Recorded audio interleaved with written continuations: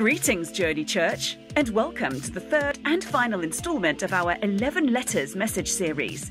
But before we begin today's message, let's play a final word game.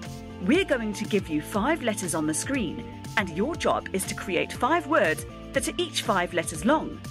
No foreign or proper names are allowed. Think you've got what it takes? Let's put 30 seconds on the clock and see what you've got. On your marks, get set, go!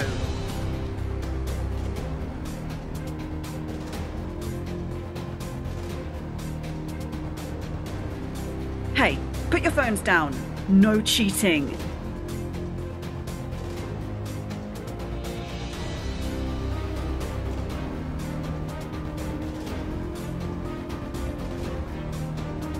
Come on, you've got this.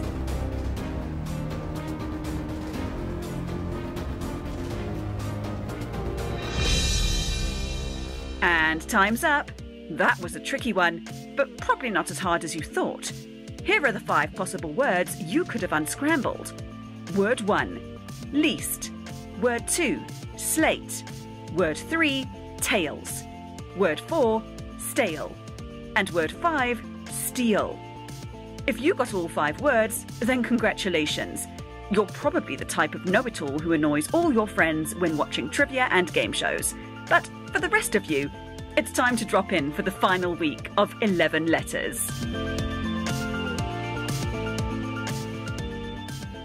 Well, I just want to say that even if you didn't get all 5 of those words, you could still be the kind of person that annoys your friends when you play games. That is not the only test, but if you got all 5 of those words, way to go.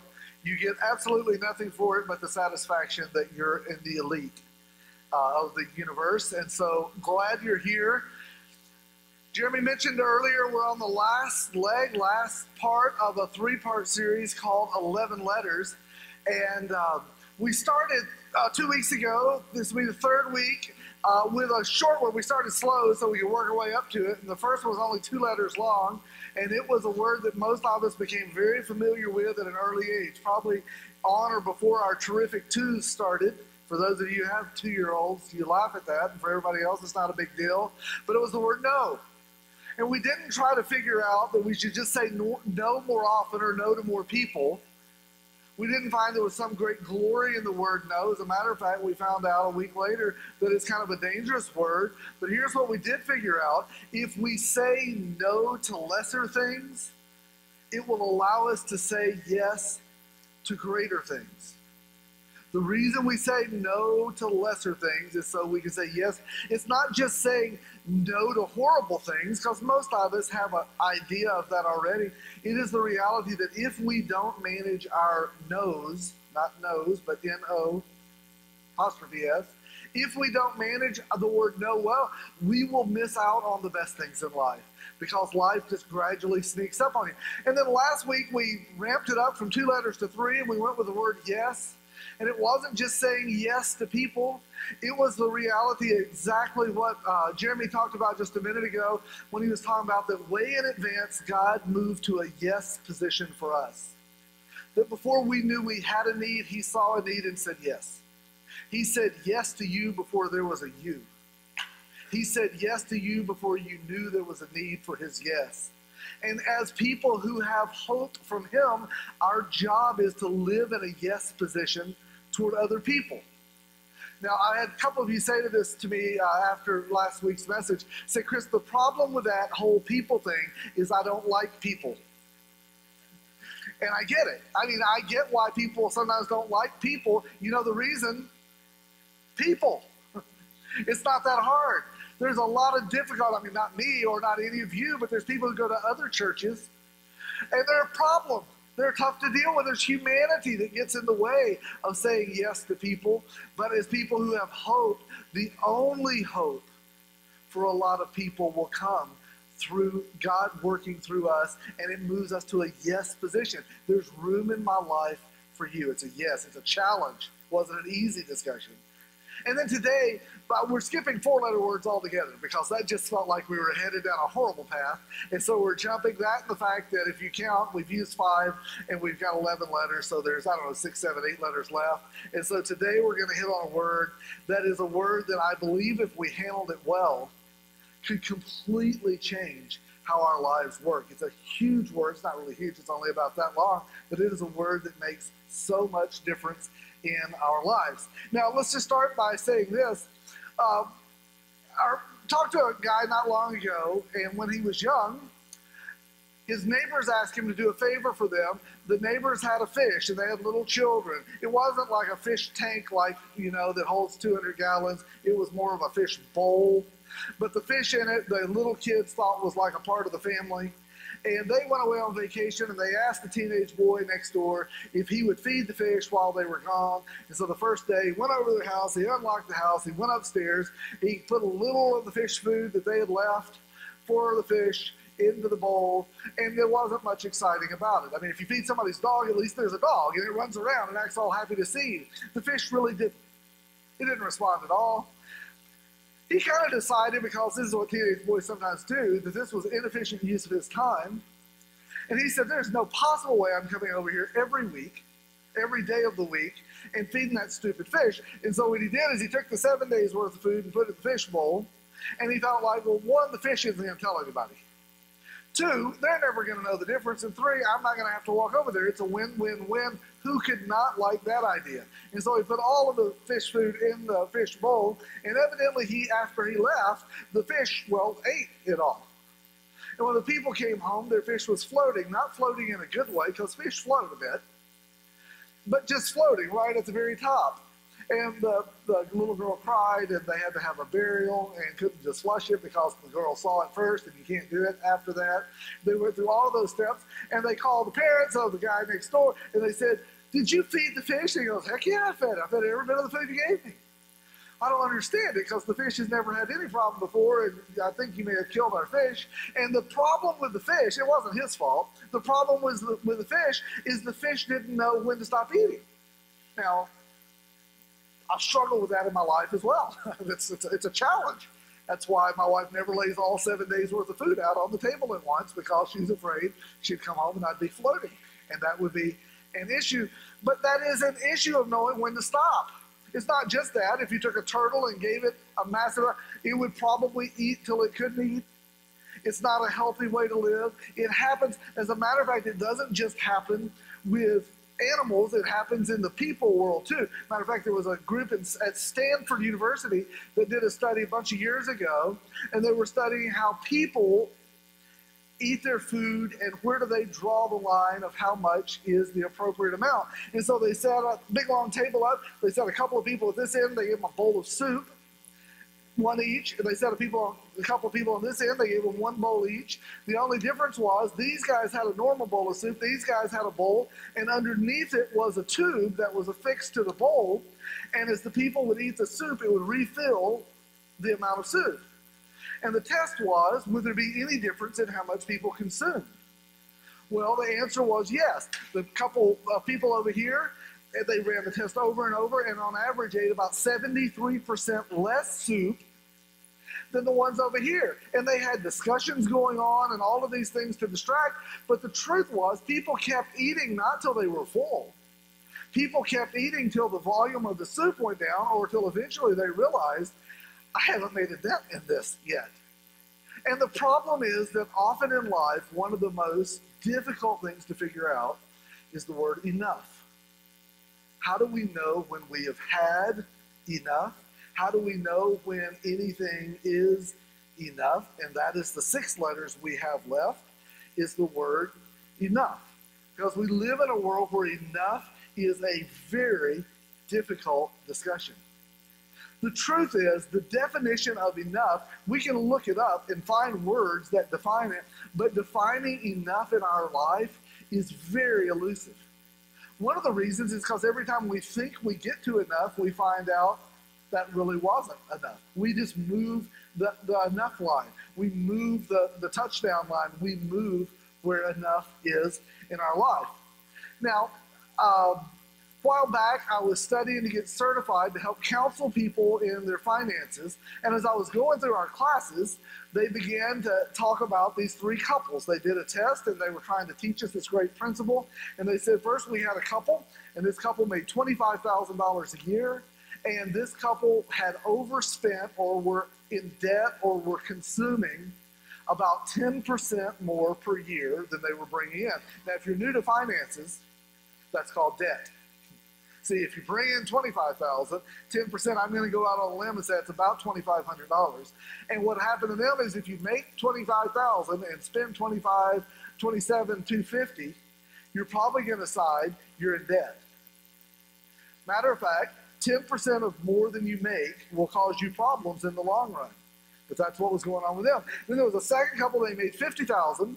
They made $50,000 a year, and they were falling behind, and they were told to build a budget. These guys were told to build a budget. These guys were spending about 10% more than they brought in, so they had accrued some debt over the last couple of years. They were about $10,000. We call it overextended, right? And then there was a third couple, and this couple made $100,000 a year. And the problem was they had been spending about 10% more than they brought in. So they were about $10,000 in debt as a result of the last year. And so here was the thing. They said, we want you to build a budget. We want you to build a budget, you to build a budget. When you're finished, tell us what you find out. Well, these guys built a budget, and what they said at the end is we don't have enough. That we cannot live on $25,000 a year. They said, well, what are you going to do? I don't know. Went to the second couple. The second couple said after they filled out their budget, we've tried everything we can. The truth is we cannot live on $50,000 a year. We need about 10% more. Third couple said we cannot live on $100,000 a year. We need about 10% more. And so here was the big test. They said if you took this guy's income, this couple's income, and you brought it down to here, and you said, can you live on $100,000 a year? They would say, of course we can. We would kill it. We would save. We would give. We would have so much more. It would be so perfect. Or if you ask this couple, could you live on $100,000? Yes, of course we could. But here's what statistics show. That if you gave the couple who had overspent 10% when they had $25,000, within about 2 years, they would be spending about 10% more than their $100,000. Because the issue wasn't how much they brought in. Their issue was they didn't have enough. And if you live beyond the line of enough, whatever you have, the line keeps moving. And you know, I've experienced that in my life. I've gotten an increase in my income, and I've been like, yes, that's exactly, we've got it paid now. And by the end of the year, you're like, man, if we don't get a raise next year, I don't know what we're going to do. And I know the world gets more expensive, but in the end, it is determining that line of enough. Well, the little sketch for you, and it'll maybe get your mind thinking about a couple of things that you can take home with you. Let me show you the first one, and it kind of runs like this, and it has a first line coming up from the bottom, and we'll call that how much you have. That's the have line. That's what you already possess. And then there is another line up above it, and that's called the enough line. It's saying, here's what I have, but here's what I need, or this would be enough. And that gap in between is called the discontentment zone. Maybe you would call it the frustration zone. Now, a lot of us live with that every day.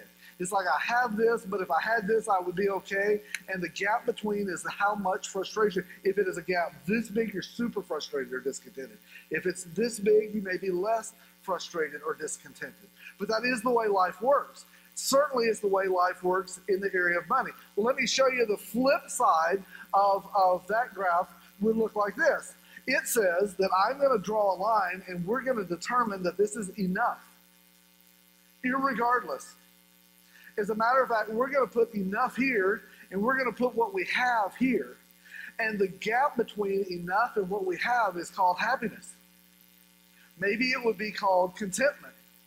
For some people, that would be called the generosity zone, because that frees us up to do with our money what helps the most. The problem is, to do that, you have to determine an enough and live within that parameter. And that is very difficult to do. As a matter of fact, in our country, we may be the wealthiest society as a whole that there's ever been. And here's the crazy reality. Between 0 and 1% is what the average American gives as an act of generosity. See, 0 is bad. That's really low. If you don't understand numbers well, 0 is not a good number. 1% is pretty sad. Now, here's the reality. Often we think if we had more, we would be more generous, but statistics tell us just the opposite about that as well. Actually, the people who give the greatest percentage of their income are not the super wealthy. As a matter of fact, the more wealth you have, the trend moves downward. I know every now and then we'll hear about somebody giving like $1 bazillion away, and so that happens. But by and large, as wealth increases, generosity decreases as a percentage of our income. You know who normally does the best? Blue-collar Americans who struggle and fight to maintain a decent lifestyle. That's usually the most generous people in our world. And the reason is because that more doesn't always mean more happy. Often it just means more stress. Well, there's a guy in the Bible who is the most beautiful example of this enough thing that I think we'd ever find. His story is found in Luke chapter 19. We'll look at it together real quick. Perhaps if you've been around church, this is a cat you've heard of before. If you haven't, you may have even heard about him just because the story is so popular. Maybe we find a couple of new angles on it this morning. Luke 19 says, Jesus entered Jericho and he made his way through the town. And there was a man there, and here's the introduction to our guy. His name was Zacchaeus. If you've heard of him, you probably heard something bad about him that no guy would ever want to have said about him because they make up songs about him, and it's painful. He met this guy named Zacchaeus, and he was the timing of that right? 4 sentences from now, you'll decide. He was the chief tax collector in the region, and he had become very rich. So in the first little run-up on this, we find out his name, and we find out a lot about him. He was a chief tax collector, not just a regular tax collector. Jesus met a guy once named Matthew. He was just run-of-the-mill tax collector. This guy, Zach, was the high end of that. He was in charge of that. He was over the run-of-the-mill guys. So we find out that, and it says he was very rich, so he was very good at what he did. We know those two things for sure about him.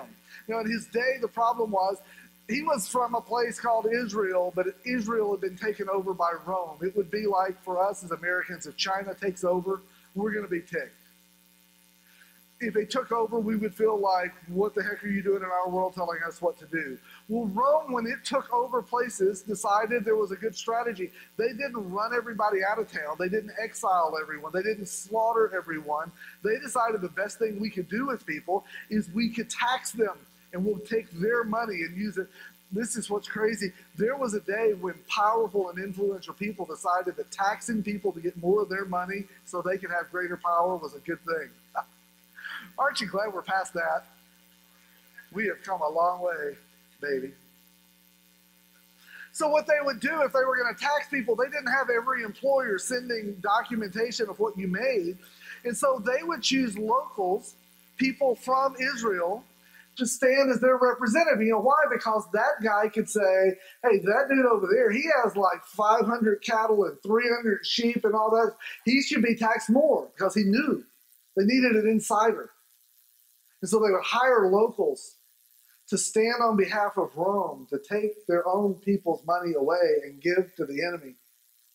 Otherwise, if you were that guy who owned all of that stuff, evidently he lives over here because that's where we wanted, that guy would come to the insider guy that was now the sellout to Rome, and he would say, dude, don't tell him I own all that stuff because that's going to cost me a fortune. And then the insider sellout guy would say, but dude, they're going to want your money. But I don't want to give them my money. Well, I'll tell you what I could do. I've got a son, got to go to private school because schools aren't very good around here. And it costs me a fortune to put him in private school. So I'll tell you what I'll do. If you give me a little something, something, I will not tell them that you have a lot of something, something, and this will all work out. And he would say, so I'll give you that so you'll shut up. It was like the mob back in the early days. It's how it worked. So there was Zacchaeus. You know who hated him? All the locals. You know who else hated him? Rome. You know why? Because he ripped off everybody. You know who didn't hate him? His kids. They went to a really good school. That's the way the story plays out. So that's the guy, and he was really good at it, and he had become very rich. And then there's this weird story around him. It says that one day, he tried to get a look at Jesus, but because he was a little vertically challenged and couldn't see over the crowd, so he ran ahead and he climbed a sycamore fig tree beside the road where Jesus was going to pass that way. So the story is this: the really rich guy, which, by the way, really rich guys in that day wore really expensive robes. They had really nice stuff. They didn't run because running has bad optics. You don't want to be seen as that guy, and they sure as heck didn't climb a tree. But there was something about this Jesus guy that had so clicked in his heart that he said, I got to see if he is who everybody says he is. And I got some vertical issues. And so he ran ahead, which no one would have ever done. He climbed up in a tree. He climbed up into a sycamore fig tree, which was often so full of leaves that maybe you couldn't see somebody. And so he kind of hid up there, but he wanted a better vantage point. And that's where Jesus comes along. And when Jesus came by, he looked up at Zacchaeus, trying to kind of hide from the crowd and catch a view, and he called him by name, which is a bummer if you're Zacchaeus. Zacchaeus, he said, quick, come down. I must be a guest in your home today. Jesus is walking by and he goes, well, there's a vertically challenged man in the tree. You don't see that every day, do you? I sure don't. And he said, Zacchaeus, why don't we go to your house? Whatever has prompted all this attention, I'd love to spend a minute with you. Let's go to your house. And so, just like that, Zacchaeus could have gone, what man in a tree? There's no man in a tree. I don't know what you're talking about. But instead it says Zacchaeus quickly climbed down. He took Jesus to his house in great excitement and joy. But the people were displeased. He's gone to be the guest of a notorious sinner, they grumbled. Back in that day, often whatever happened, there were people ticked off about it. They were like tweeting and Snapchatting and Instagramming, and they're like, can you believe it? Because sometimes people in that day got all ticked off no matter what happened. Thank heavens we've outlived that one too. I can't believe he would go there. He didn't just go to a bad person, he went to that person. And we hate that person. It happened to Jesus a lot. I'll tell you the truth though, it just says all the people, or the people. Usually it says what people. And there were these religious people. This time it doesn't give any clarification. This ticked off everybody. I mean, this ticked off the Republicans and the Democrats and the independents and the people who don't know what all that means. Everybody was mad. And I don't know what happened when he got to their house, to Zacchaeus' house, but something. Maybe he went and checked out his house and he was looking in his garage and he goes, man, I love your refrigerator.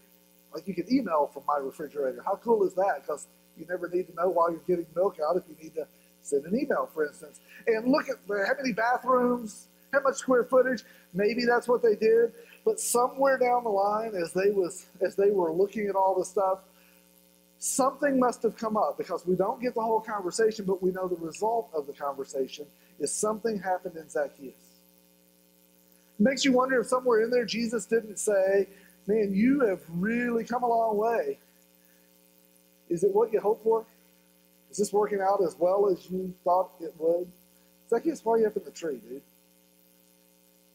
You got all this. What are you missing that would make you do that? And I don't know what it was like for Zacchaeus. I suspect there was a day when he came from not much, because that's who would usually do that kind of job, is somebody who saw the bright lights and the possibilities. And maybe he walked everywhere because he didn't have a donkey. And then he started doing his job and he got a donkey. I was like, yes. And then he realized, I'm riding a donkey.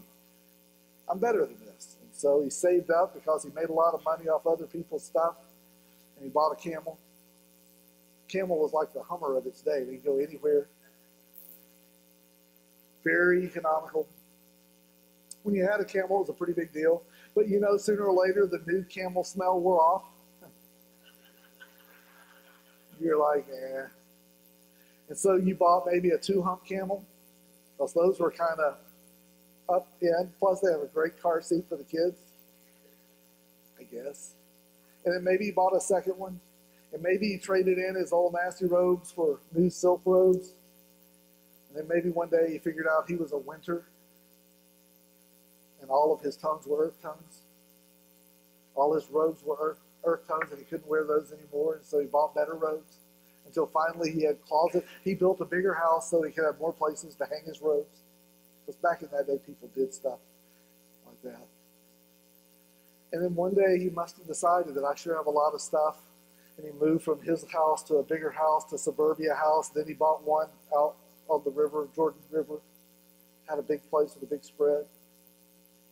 And then one day he must have figured out something because it put him up a tree looking for Jesus. So they ate. Somewhere in their conversation, Jesus must have told them, I wonder if you're not satisfied, if you might be willing to kind of surrender all of this stuff and follow me. To which you would think Zacchaeus would go, yeah, I'll get back to you on that. But he didn't. Meanwhile, the verse says Zacchaeus stood, because typically people did this at the end of a big dinner, give a little speech. But he didn't give a big speech. He stood before the Lord and he said, I will give half my wealth to the poor, Lord. To which Zacchaeus' kids went, Daddy said, what? Whoa! Mrs. Zacchaeus had to be going, I don't believe we've discussed that. Half of my wealth I'll give to the poor. And then it goes a lot further. He said, and if I have cheated people on their taxes, let's just stop for a minute and laugh at that. Just in case I might have cheated somebody, which is all he did, I will pay them back 4 times as much. He says, listen, I'll follow. I'll sacrifice all, and I'll follow. And Jesus' response could have been a lot of things. The words he says don't even make sense when I was glancing. I'm like, oh, I didn't expect to see that. Jesus' response with these words, salvation has come to this home today. Salvation has come. He didn't pray a prayer. He didn't get baptized. He didn't do some great religious thing. Salvation, often the word in the New Testament we see for that is the word healing. What Jesus said is the sickness of not enough. Today you found the antidote. You let go. Salvation has come to this house today. For this man has shown himself, and then he used this little phrase that means nothing to most of us, to be a true son of Abraham. See, what he did when he became the guy that he was, is he kind of screwed over everybody from his lineage. He was the outcast now. And what Jesus said, he could have said anything, and it wouldn't have meant as much as this, because Abraham was everything. He said, you know what you are? You're one of us. That whatever you've done, my healing is bigger than that. However you've messed up, this is bigger. And this day, you're truly a son of Abraham. It's just weird, all of the things that can happen. But for him, around this issue of money, he had to draw a line of enough. That without the line, I've never found satisfaction. And the only way I'm going to find it is I'm going to have to learn that enough is here and what I have is here. And in between is where I find contentment. And that's also where I find Jesus. Because often what I look for in other things, I leave Jesus out of the picture. For most of us, money is a thing. It may not be just the thing, but it is a big deal. Matter of fact, we finish the service most of the time and we take up an offering. And the piece of that is literally a step of faith. The Bible calls that giving a tithe, a percentage. Maybe it'll be a better way for us to give a percentage that we determine in advance by faith. We literally say, I will trust God for what I have more than I'll just trust what I can get. There's an old parable told in the recovery world for those who have dealt with addiction to something and been in the recovery world. Often it's shared, and it's about a guy who was drunk and he struggled with alcohol for years. He didn't struggle with it, it just beat it. It wasn't a struggle, he lost. And one day he was drunk and walking along and he met God, which if you're drunk, you never know who you're going to meet. He met God and he said, I can't live this way anymore. I need sobriety, God. I'll do anything. And God said, you'll do anything? I'll do anything. He said, okay, I'll take it away from you. It was great. And God said, well, what it's going to take is I need all your money. And the guy reaches in his wallet and goes, well, I have $50. Here's my $50. And God said, well, okay, thank you. The guy said, well, I love this, and I'm willing to give everything I have. He said, my only question is, if I give you my $50, how am I going to put gas in my car? And God said, you have a car? Yeah. well, you'll need to give me that. And the guy goes, well, I guess that's part of giving everything. And he gives him his keys. And he said, the only problem I got, if I give you $50 and I give you my car, how am I going to be able to get to work? The guy said, you have a job? You need to give me that. All right, I'll give you my money, my car, my job. But if I don't have my money, my car, and my job, how will I pay my mortgage? Mortgage? You got a home? Well, I'll need that. He said, well, okay, I'll do that. But if I don't have any money or my car or my house, then how will I care for my family? You give me that. And he finally said, well, I don't have anything else. And God said, well, then perfect. We're in just the right spot. And he said, I'll tell you what I'll do. I'll give you use of my car and my house and my home and my family. And you just take good care of it. And the truth is, that's what following Jesus was intended to do. It was literally surrendering what we have because we trust that it's His in the first place. The Bible says the earth and all of its contents are His. And He allows us to use, but somewhere we've decided that what I have is mine, and whatever I have that's mine will never be enough. And He just says, I am enough. And you'll trust me or you'll trust it, but you'll have to choose. It's a tough choice sometimes, because money seems very tangible, and God seems very far away. Well, maybe money is a big problem. I just challenge this. If you've never trusted God with that, I would just challenge you to try. We say this around here a lot. I've said it for the last 20 years of my life. I challenge you to say, God, I will give first things to you. I will set aside this portion of my income, and I'll give it to you, and I'm going to trust that you can do more with the rest than I can do with all. But even if you don't, I'm going to trust you. Because I can't find that line of enough by myself. But maybe money's not the only spot to do that. One of the things I've bumped into, and this is kind of where we'll close things down for this morning. One of the things I've bumped into all through my life, and I hope none of you struggle with this may just be true confessions for me. If it is, you guys just pray for me. But I suspect there's one or two, or most, that somewhere bump into this. Sometimes in the moment, I keep thinking, matter of fact, we'll just put it up here on the screen. It may not make sense when you first see it. I often say this, if, and then I have some words that follow, if I could just get to that, if I could just get past that, or maybe it would be when we just get the kids out of diapers. I remember saying that one. My prayer was I'd get them out of diapers before I was in them, you know. Some of you are in that spot right now. Not the diapers, but getting the kids out, or both. Who are we to judge? But when we can just get them through that, if we can just get them all to that, we can just get them so they can drive and I don't have to take them everywhere. That was a crazy thought. Then if we just get them off of our payroll, off of my insurance, man, that was a day. But often we have those things.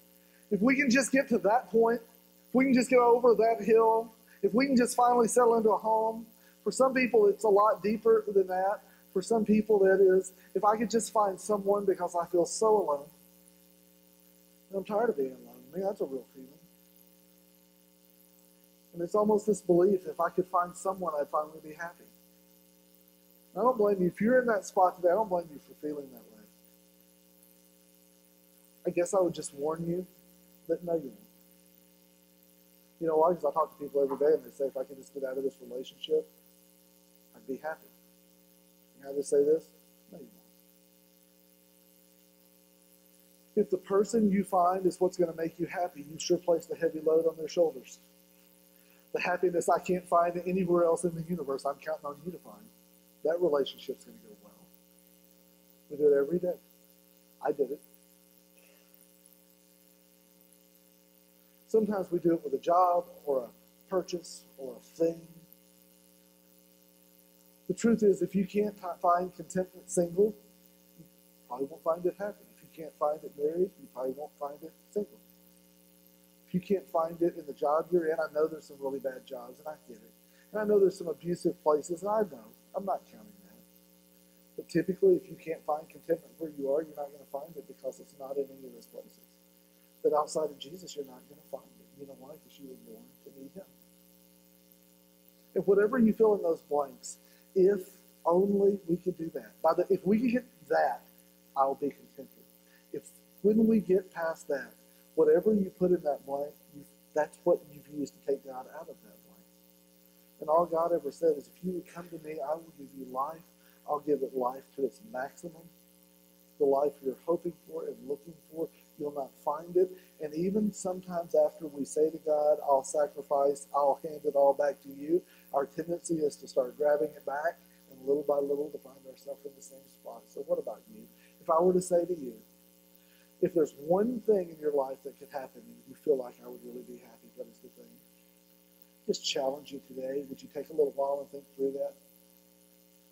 If you have a significant other in your life somewhere, have that discussion.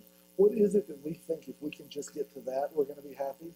And when you figure that out, be honest enough to say it's not going to make us happy. For enough is a very elusive thing. But if you can ever find that there is freedom like crazy, because enough is found in Jesus. So God, help us with that. As easy as it is to talk about it on a Sunday, it is so hard to live it out. And while I'm excited for these guys finding that, I want to live that every day of my life. The truth is, outside of you, there is not enough, and without you, I'll never find it. So help me live like a person who has been introduced to the enough in my life and lean heavy into that as my only hope for contentment. Thanks for giving us an example of a wee little dude who found the answer.